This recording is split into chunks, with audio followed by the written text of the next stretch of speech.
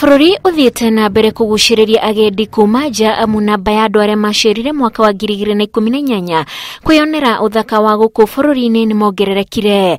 This is the data that we are receiving from different sections. There's a pot of so many data that is out there, which we need to capture inside, constructively convert it to valuable research information that can be able to assist us to make very kumana na uige oyo thirikari nene igathukuma shiringi bilion igana ria mirongo itano mwaka muthiru.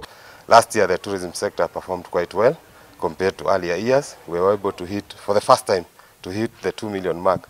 We had 2,025,000 international tourist arrivals, contributing to the Kenyan GDP 157 billion.